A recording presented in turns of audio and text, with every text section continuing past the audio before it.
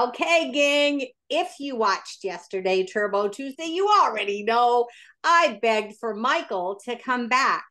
And what the cool thing about Michael, you guys, is that he's our third highest.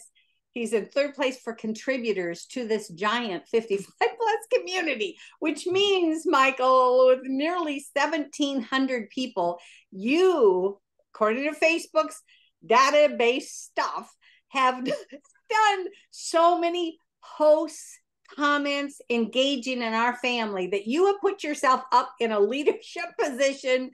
And you know, because I mentioned it to you on Turbo Tuesday, I really appreciate that there are leaders in there because people are thanking me all the time. Oh, thank you, Pam. And I'm thinking, no, actually, I just come in and do these things Monday through Friday. But it's all the people like you, Michael, that are making the difference in our community where people feel like you're cheering them on, you're posting. Michael doesn't even hardly post photos. He puts the real stuff. I mean, really, when I reread your posts, I'm thinking, wow. See, I was a CB student and liked recess a lot. And you go so deep and so wonderful. And if you watched yesterday, you guys, you already know he's been doing DDPY for 15 weeks. So he represents a ton of you people and what that new journey, the freshness of that new journey looks like. So I'm going to share one thing, Michael, and then I'm going to ask you to share your journey, where you're at. So first I'll just share, of course, this is Wellness Wednesday. And this DDPY 55 plus community, you guys, this was put together. This was the vision of Steve Yu and DDP, who are partners in this journey together. And they saw a need for those of us in this age group that we would bond with one another, understand one another, and be helpful to each other. So this was their vision.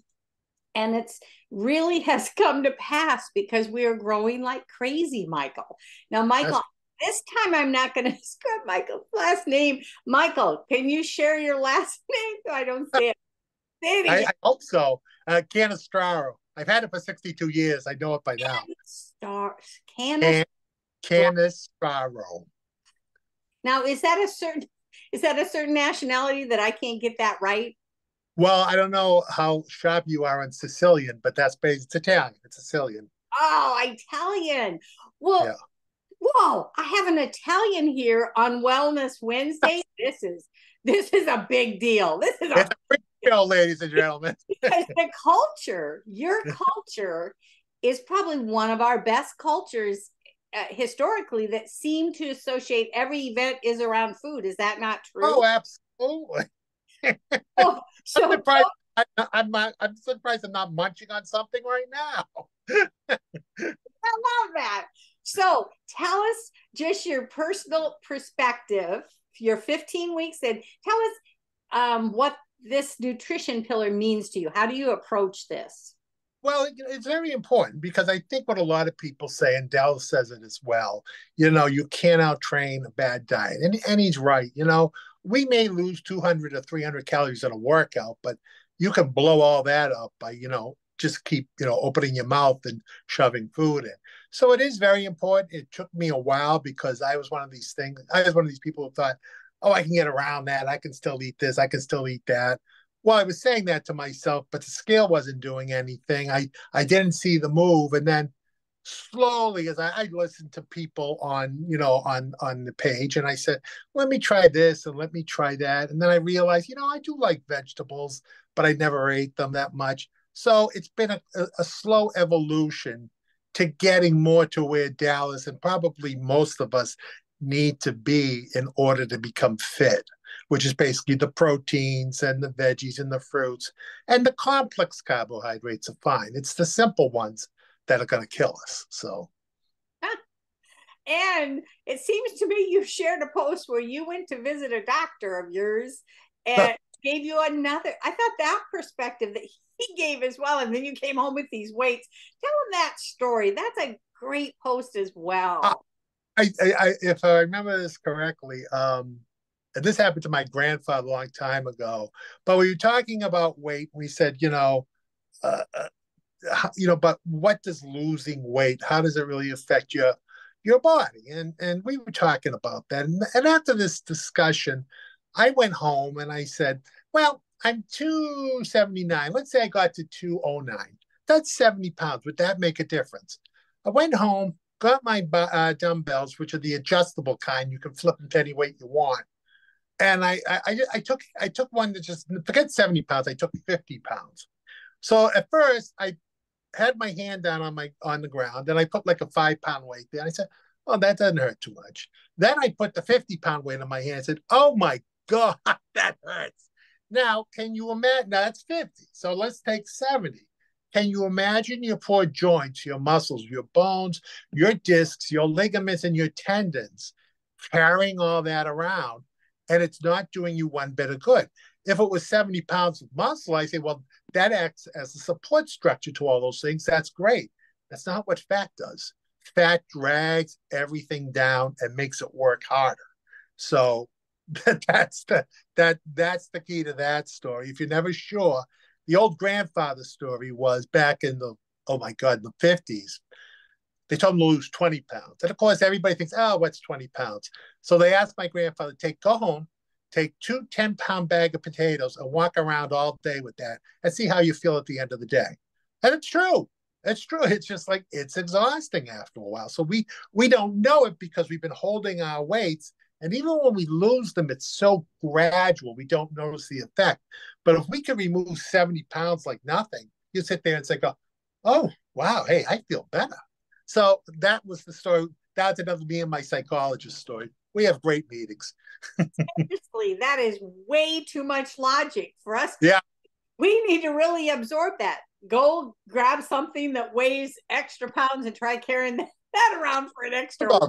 That feels, you know. Whoa. So you keep that in your mind as that's part of your visual that helps you in your nutrition pillar. Is that right, Michael? Yeah, that's really a lot of it. And I'm going to tell you, the other thing is everybody else on this Facebook page. I know there are people working their hearts out. My feeling is I feel like we're a team, and I'm not going to let anybody down. I know they're not looking at me saying, geez, I hope Michael doesn't let me down. But I feel like, if everybody else is, really trying, I've got to really try too. And I found some really interesting things along the way. And I don't find eating nutritionally as bad as I thought it was going to be. I do feel fuller. I do feel full, and I don't feel myself going after all the sugar. So that's a couple of things that I keep in mind as I move from day to day. Yeah. So because of your background, what is it that you're eating now that you can honestly say, well, I like that change. That was really delicious. What would that be? I'd say a lot of fish, and fish seems to be, a lot of protein with very little of any carbs. I'm not as big as meat eater. I don't like the animal fats, but it's mostly fish and chicken and things like that I try to consume. I said, and I'm not a very good. I know everybody's got recipes. To me, a recipe is finding the can opener to open the tuna fish, and I eat out of the tuna. But I'm fine with that. Or anchovies, I love it because it's salty. Haddock is another one. Shrimp, scallops. I have, I'm in New England, so we all love our seafood up here. So that's really my favorite. And again, nothing inventive. I went to a grocery store here. I just basically cleared out the canned vegetable section and brought it home with me. And I know what someone would say, well, you should eat. But I understand that. Maybe someday I'll work my way up. But something is better than nothing. So yes. So that's the big twist now in the way I eat. That is awesome. Yeah, I really try to get people, I'm encouraging people to even post pictures of either their grocery bag or what they just cooked. And I'm asking the others, please stop leaving a comment that's, gee, you should have had that instead with that. Because it is like you said, you're 15 weeks in, for heaven's sakes. Yeah. Any shift you're making is a positive shift. And to get so bogged down with every part of it, people won't get started. Yeah. But I used to try to do that. Let's change everything. Because again, no patience. Now it's like, let's change this piece by piece. And, God give me the patience not to try to turn it all around in the day. That's where I always used to make mistakes because Exactly. my head to deal with. Oh, such wisdom. Oh, my Uh, word. Michael, I'm so glad I had you on. I knew you oh, were full of wisdom. I just wasn't sure you were game to come on with this goofball here and do a little intro. well, my family would say I'm full of something. Wisdom might not be their first choice on the totem pole. Well, But actually, I, I have liked your sense of humor too. If you thank follow him, he does always somehow wrap humor into the teaching. you. I have noticed that. Thank you. Yeah. So, any other thoughts you feel on nutrition that you think you might want to share with anyone? I guess what it means is like it doesn't mean you can never have sugar, but if you're at a certain weight and you kind of know how much sugar you eat in a day, try to cut it down little by little. You don't have to, evaporate it. Occasionally, I had yesterday I had an ice cream bar with little vanilla ice cream. It was a chocolate coated, and it's probably 130 calories. That wasn't going to murder me. It was the old days where I used to have a dish of ice cream like you wouldn't believe. And that's the stuff. If you cut it down little by little, it'll eventually come out. You just have to have the patience to realize it's going to be a long time. And that's fine. Yeah. Any little bit helps. Yeah. And you have already seen some hounds go, correct? In the Oh, years. yeah. I, Yeah. back even before DDPY and everything, I had my own little nutrition thing in my head. And at one point, I was 307. So now I'm down to 276. So Wow. that's about 30 pounds. How much? So that's 31. That's incredible. That's a whole Yeah. child. Yes, I know. And as I say, go find a 30-pound weight and try carrying that around all day. Well, that's what I just lost. So, Oh gosh. Well, thank you so much for sharing. I hope the next time I reach out to you to beg that you'll come on and do another one of our days because you are worth people knowing. I'm telling you what, you guys, he's a leader. He's a leader in the pack. He didn't ask for the title, but he did the work. And so he's right up there in our top contributors. So thank you for all you do, Richard. I look forward to continuing to follow you always. you're quite welcome, Pam. Anytime. Oh, hey, love you tons. Love you. Bye bye.